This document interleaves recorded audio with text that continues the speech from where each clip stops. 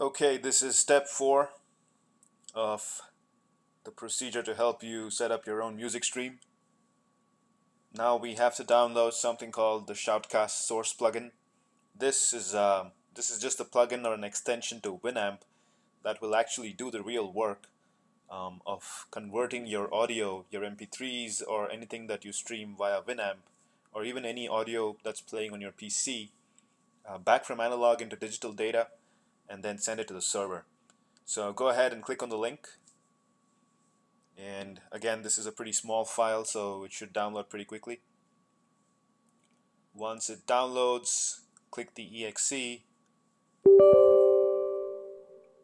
and Windows will ask for permissions. Again, just click in next. So this part is important.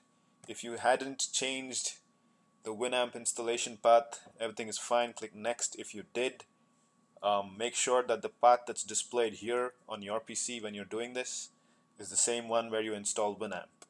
Click next, and then click install, and that's about it. So if you had Winamp open when you started the setup, it would ask you to close Winamp first, since it's trying to install itself, and Winamp can't be running when it does that. So once you click finish, it'll run Winamp, and then we can check if the plugin was installed correctly. And here we are.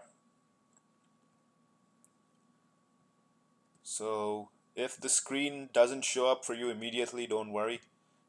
The way you can access the plugin settings is go to Options, Preferences, and then go to Plugins, DSP Effect, and there you have it, Shoutcast Source DSP. To configure it, click Configure Active Plugin, and this screen should show up.